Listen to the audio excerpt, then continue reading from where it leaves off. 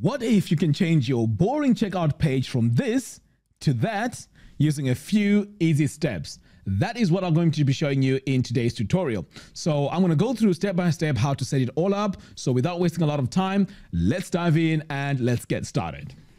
All right, so what you need to do is to go ahead and install WP Funnels. Link to that in the video description below. All right, so I've already gone ahead and installed it. So the next thing now is to create your funnel. So I'm going to come over here, click on funnels, and then I'm going to create a first funnel. So for this, we're going to build from scratch, and we can just call this global checkout, create funnel. Now over here, we need to add our first step. So I'm going to click here, and then I'm going to choose checkout. I'm going to now click on start from scratch, and we're going to name it checkout. Create step. All right, so the next thing you need to do is to come over here to the top and enable global funnel. Now we're going to come over here and click on this gear icon. So here we need to specify to enter the funnel if. So I'm going to say if any product is selected, because this is going to be a global funnel. If you want to apply coupon codes, you can just activate it there, but I'm going to leave mine as it is. Now here's a very important field. So if I click here on edit fields, so the fields option is very important because this is where you can decide what fields you want to have active. So for example, let's say you're selling digital products, you may not need to have all the shipping details, but if you're selling a physical product, you need to have those details. So this is where you can go in and customize them. All right, so in my case, I just want to go in and disable quite a lot of these. So I'm going to start by disabling these, and all I'm going to leave is the first name, last name, and email. So I've disabled all the fields I don't need. I'm going to drag this up here to the top, just below the first name and last name. So now that I have this, and by the way, before I move away from this page, you can also add a custom field over here, but we're not going to do that yet. Okay, so now I'm going to scroll all the way down here and click on Save Changes. Next, I'm going to come over here on additional fields. Now, I don't really need additional fields here, so I'm going to disable it. Scroll all the way down and click on Save Changes. So I'm going to close out of here. The next step now is to go in and customize our form. And to do that, you just need to click on this pencil icon. So the page builder I'm using is Divi, but WP Funnels works with Elementor. It also works with Gutenberg. So I'm going to click here on Use Divi Builder and edit with the Divi Builder. I'm going to build this from scratch. So now I can decide what fields I need to have in here. So I'm going to go with a layout of 2/3, 1/3. And in here, I'm going to search for the module. So it's called WP Funnels. And the one I need is the checkout. So here I can decide what sort of layout I need. So it's a 2-column layout, or we can also have multi-step. Now I really like multi-step, so I'm going to go ahead and select it. I'm going to save for now. Now over here on the right, we can also decide to add other information like testimonials, for example. So let's add a testimonial module. So I'm going to search for it and select it. So let's add a name. Next, let's add our image. So I'm going to click here on image, and I'm going to now upload an image. So I'm going to click here on upload files, and I'm just going to drag and drop my file here and then upload an image. Okay, great. So now that I have my image in here, I'm going to go in and customize my text as well. So I'm going to come over here and paste my dummy text like that. So the next thing I'm going to do is to come over here to elements, because I don't want to show the quote. So it is right there at the top. So I normally just disable it like that and then save. All right. So now, right now, my form is not showing because I haven't added a product onto my cart. So I'm going to save this page, and then back over here, we're just going to go to our shop and just add a product to the cart. So over here on WooCommerce products, if I click on all products, you'll notice that I've added one product into the cart, and here it is. So to add a product, it's quite easy. All you have to do is to add the product name, which is right here at the top. You also need to add a product description. You need to also add the price. And then finally, over here, you need to add the product image. So once you've added these three things, you can just update it or publish it. Now, once published, you can then view this product like that. So what I'm going to do now is just to go through the process of trying to add this to the cart so we can see our global checkout. So I'm going to click on Add to Cart, and then I'm going to say View Cart, and then proceed to checkout. So this is what the checkout looks like so far.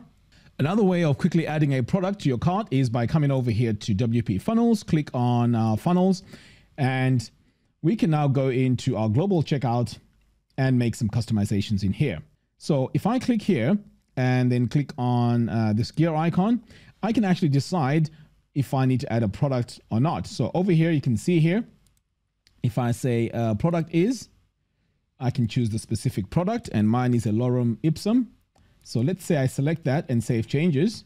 So if I come back over here now and refresh this page, our form is now showing, which is great. So from this point onwards, you can go in now and pretty much customize anything that you want. So let's start off by adding a background color here to our row. So I'm going to come over here to my row settings. I'm going to snap this over to the left.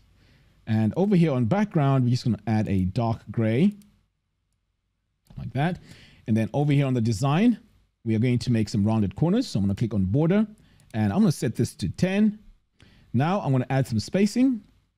So I can give my form here some breathing space. So I'm going to come over here to spacing and set this to about 20 pixels all around. So notice that I'm activating this chain icon. It just makes it quicker to apply the setting to both sides.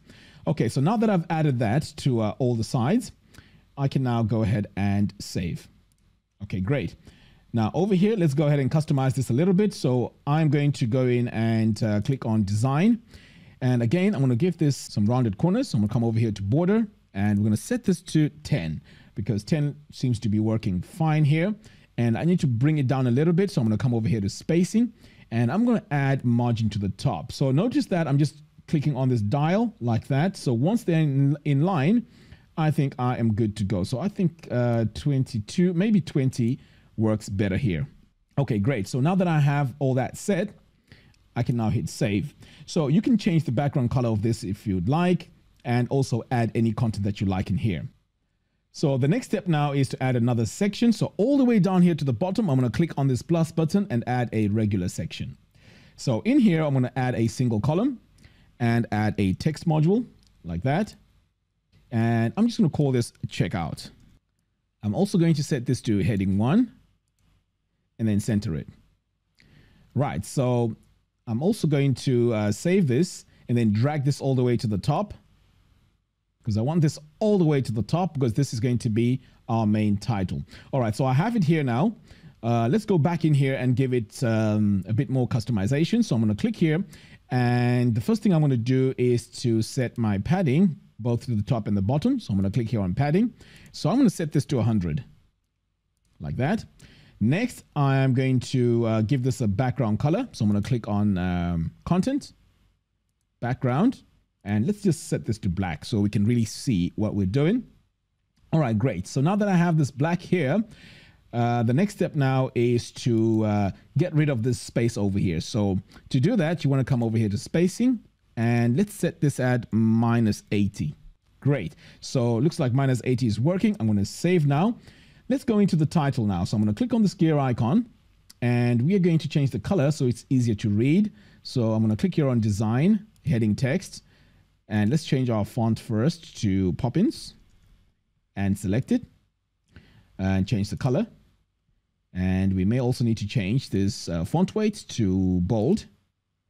And let's make sure that we increase the size as well. So we are going to go with about, say, 42. Okay, we're going to add a bit of letter spacing and then we're going to save. All right, so that's looking great. Now we can even go further and customize this by adding some negative margin here. So our form appears to be crossing this line here like that. So that's looking great. Now let's go in and add a drop shadow. So I'm going to click here on design and we're going to go to box shadow and we're going to choose this one right here. So if I scroll down, yeah, that looks much better. I'm going to save. Now, at the moment, we notice that our form here is not really showing like how it's supposed to because we did mention that we wanted a multi-step. So that only shows after you've saved it. So I'm going to click on Exit Visual Builder. And now you can see we have our multi-step. So I noticed that here the spacing at the top and on the sides needs to be a bit more. So I'm going to go in and customize that. Now you notice as well that the fields pretty much our first name, last name, and email address as I set it up. And we also have the next option here, which takes us to the additional information, and then finally to the actual order. So let's go back in and do a few customizations. So if you want your text here in your form to match the rest of your website, all you have to do is to go into the actual module by clicking here on this gear icon. So what I'll do here is to go into design, and then I'll start here with the heading. So if I click here on heading, I can just start changing all my fonts. So in this case, the font I'm using throughout this is Poppins. So I'm going to start adding it like that. And you can also customize the colors here as well. So I'm going to move on to the next part. And this is the input fields. And again, I'm going to select Poppins. So do the rest of all the fields until everything all matches. And if you do like to change the colors here, you can just click on add color and then choose the color you'd like. So as you can see, as I'm dragging this, the colors are actually changing. So unlike this fairly light, because this is just information showing where to enter the details. So that looks fine. So go ahead and add all the font types for each and every item here. So I'm done adding all my fonts. So I'm going to save. Now remember, you can add pretty much anything you like here. You can even add a countdown timer. So let's go ahead and let me show you how to do that. So if I click here on this plus button, I'm going to search for countdown. So let's quickly go ahead and customize this. So the first thing you want to do is to come over here to the background and remove it. Now let's go in and customize our text. So the quickest way is to click here on this brush or this paintbrush icon, and let's change our font. And we can also adjust our size here like that. So I think I'll bring it down to about 40, and let's go into the labels. So again, I'm going to come over here to my font and change it to Poppins. The size I think is fine. And I'm also going to do this to the title as well. Change this to Poppins. So now back over here on content, I can just go into the text and say sale is ending on. And then finally, I think on the background here, if we really want to make it stand out, we can give it a background color. So maybe that's going to work. So we may want to reduce the sizing here as well, because that's a bit too much. So let's shrink it down to about 60%. And also over here in spacing, there's a lot of padding around this. So I'm going to bring it down to 20 on all sides. In fact, I think that works. And all I have to do now is to center it. So I'm going to come back to sizing and center that. Now I can save. So now I'm going to exit the Visual Builder. And here is our final design.